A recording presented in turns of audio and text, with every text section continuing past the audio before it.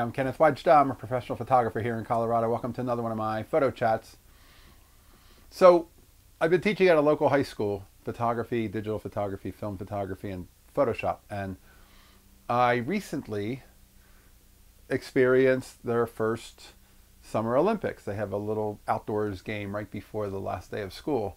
So I photographed it, and I photographed it with two lenses. I used a 150 to 600 long zoom on a monopod, and I had a 17 to 35 wide angle on a second body.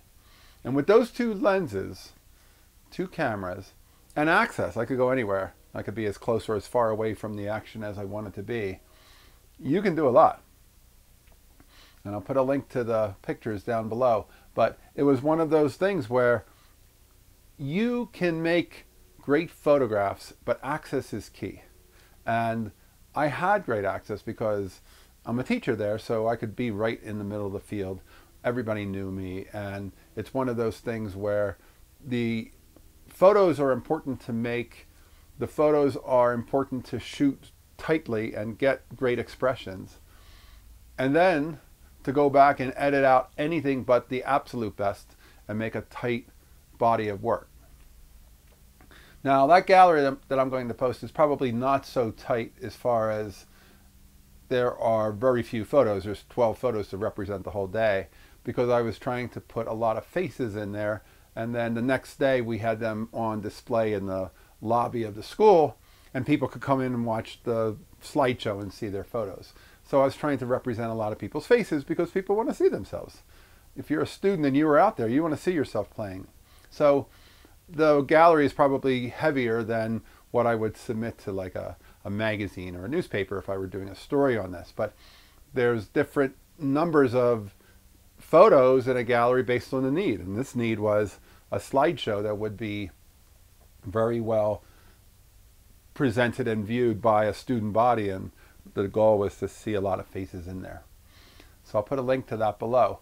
And then following that, I went to graduation and I photographed graduation. And to me, just like people who photograph at parades know often the best photos are before the parade and after the parade, the same thing with this. The best photos were the people who were at the graduation, but an hour before and a little bit after, some of the better expressions happened because you were there with what was the people anticipating and getting hugs and sharing, you know, smiles and thanks and tears with each other. And it was a great example of how, again, access, I could go anywhere.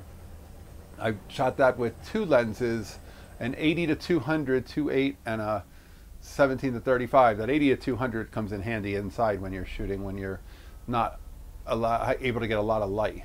And that lens works great for documenting that, getting close-ups of people at podiums and things like that.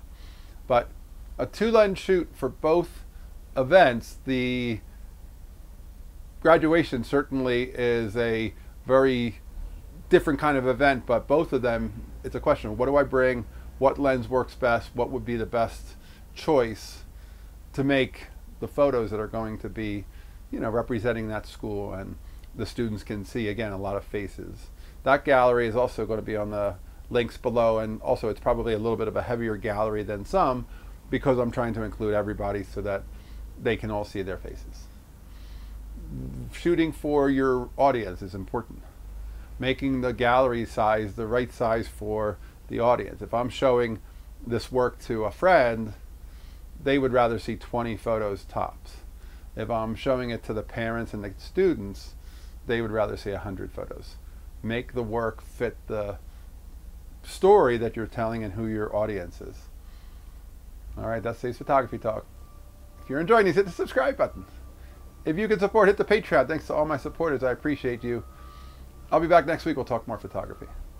As always, here's the good light.